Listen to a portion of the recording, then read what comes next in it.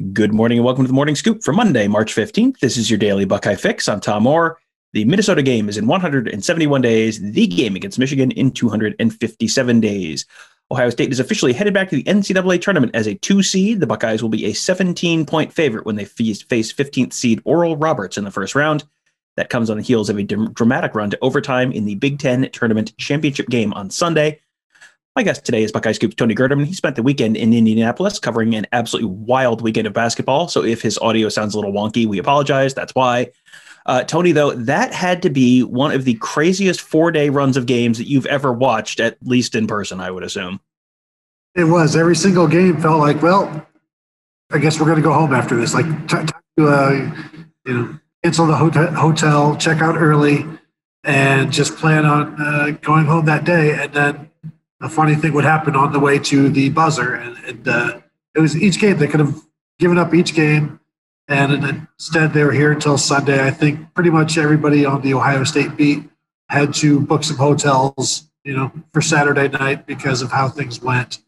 It was crazy. It was, and there were 2 overtime games that Ohio State let get away, should we say, and yet here they were on Sunday with a chance to win the game down the stretch.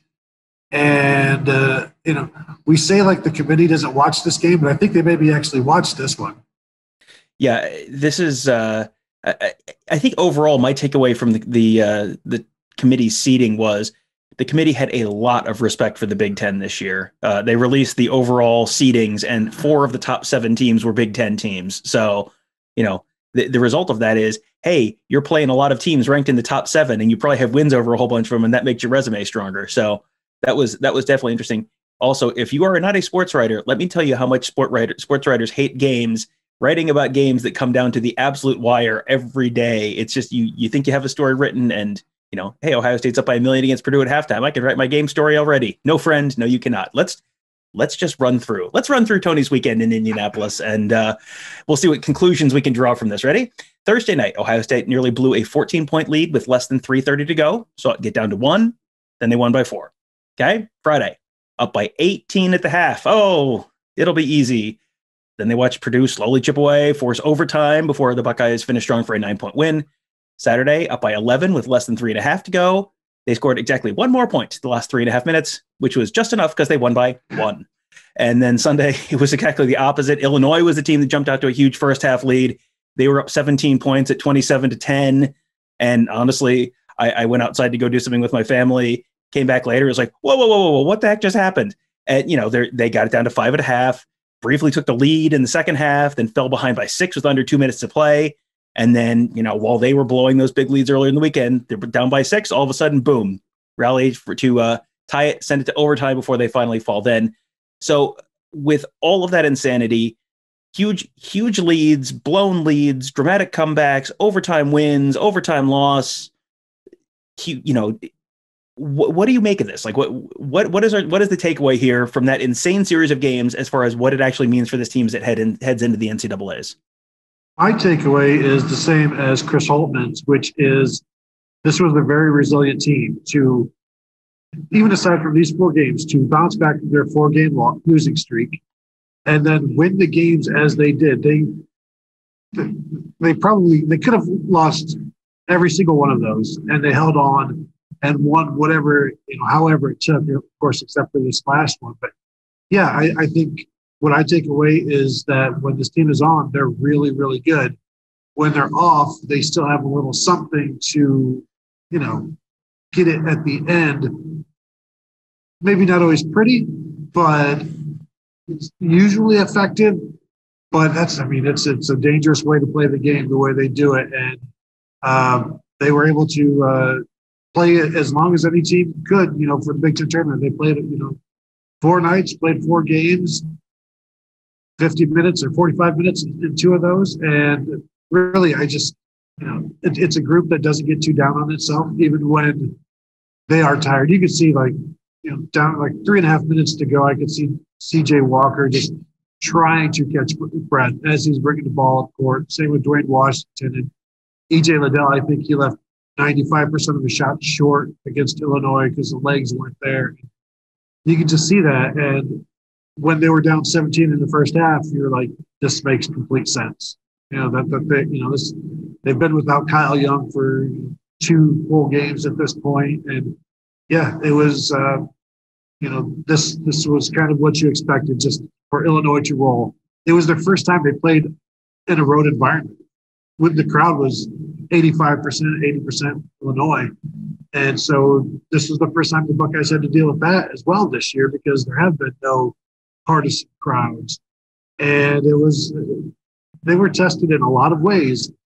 And they came back from a 17-point deficit, took a lead, and just didn't have enough down the stretch. But they came back from 17 points down against a very good team. That tells you that there may not be a situation that they can't handle in the tournament. Unless they have a big lead at halftime, right? They might not. I mean, and I think at this point, everything is going to get framed through the lens of the NCAA tournament, because that's kind of where we are at this point.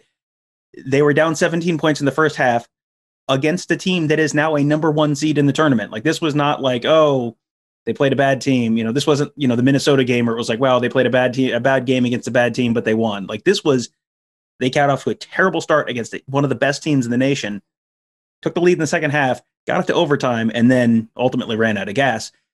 I mean, you mentioned Kyle Young there, so I'll ask you for an update on Kyle Young, but also I kind of just want to know, they seemed a little subdued in the locker room when CBS showed them on the broadcast.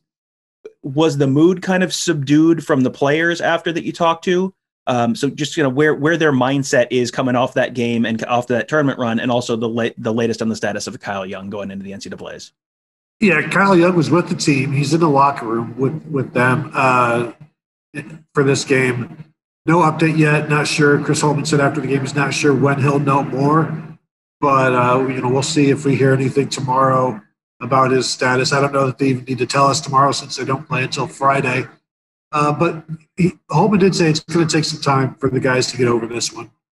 It probably helps for a number of reasons that they have a Friday game instead of a Thursday. It gives them time to heal and rest, but it also gives them some time to deal with this and then move on. CJ Walker, after the game, I think was the only player that we talked to, and he was his usual steady self, and just got to play better down the stretch. Just got to be stronger, got to be tougher, that sort of thing. And so that's they were subdued because this loss hurt, because they were there. They had that.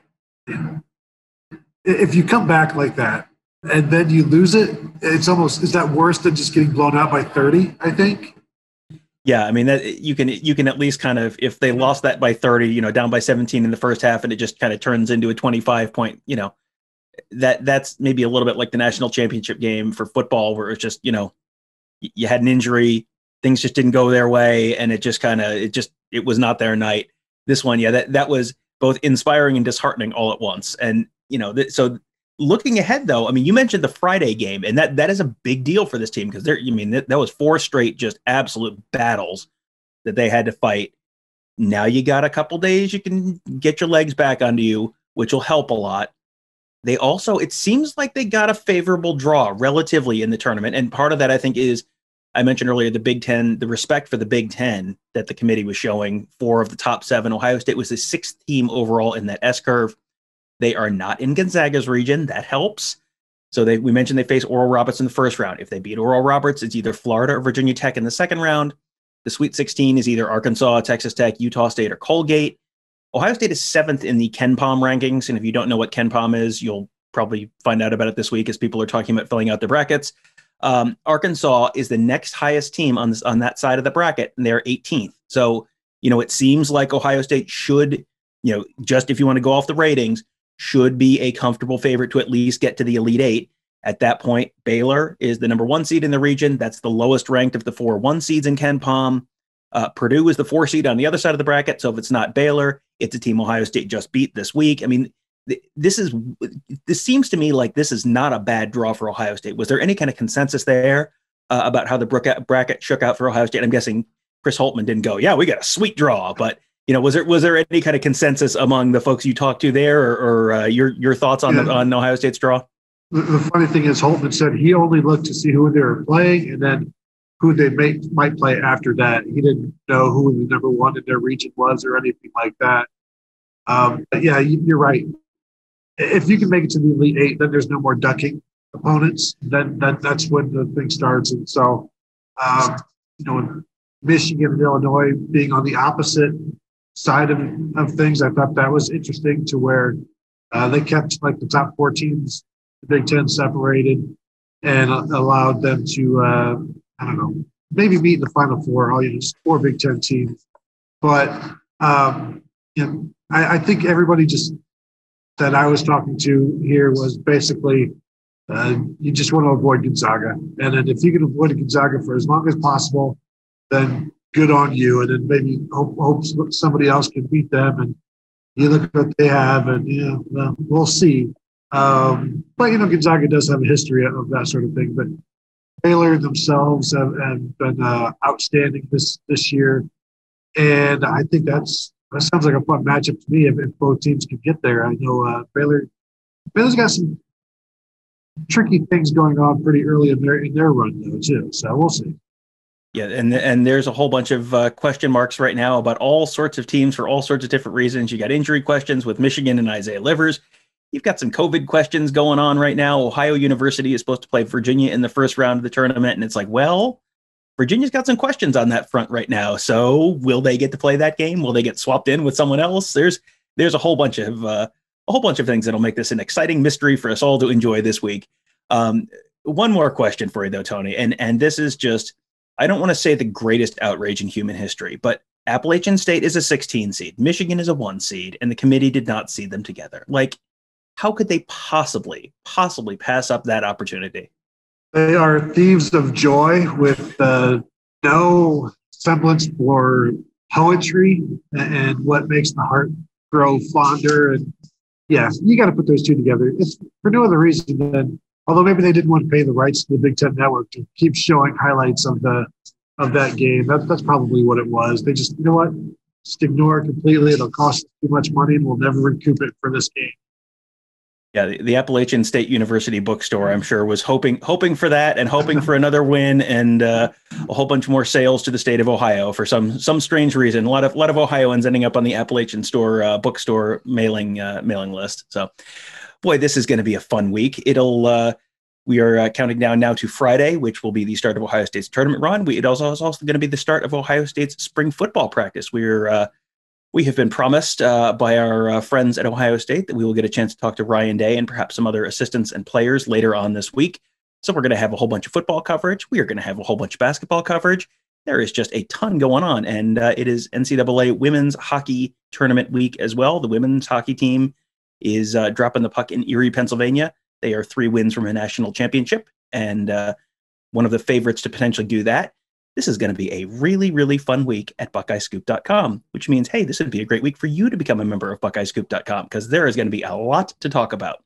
You can just go to BuckeyeScoop.com to sign up right there, get access to all of our great content, our Ask the Insiders board, which is humming this week. Our game threads have been very active for basketball, and I'm guessing we'll only get more active as the tournament rolls on. Plus spring football, lots to talk about there. Some really, really interesting positional battles to follow, and all the other great stuff you've come to expect at BuckeyeScoop.com. Also, make sure to check out all of our great podcasts. We're going to have lots to talk about this week. Just search Buckeye Scoop on Apple Podcasts, Google Podcasts, SoundCloud, Spotify, Spreaker, you name it, we're there. Just search Buckeye Scoop. You can subscribe right there. Also, last thing, YouTube.com/Buckeye Scoop. Go right there, hit that subscribe button. We have post-game interviews from players and coaches. We'll have football interviews there later this week. We'll have basketball interviews previewing the NCAA tournament this week. We have podcasts there, all sorts of great stuff. Mick Walker just did a Southern tour of high school football teams that a number of recruits you're going to need to know about. That's all going to be there, as well as at BuckeyeScoop.com. So go to YouTube.com/BuckeyeScoop, hit subscribe, and you'll get a notification every time all that stuff. Anytime we post a new video, you'll just get a little notification, and it'll be real easy for you to put those right in your eyeballs. It'll be great. So that'll do it for today. Thank you guys all for listening, and we will talk to you tomorrow.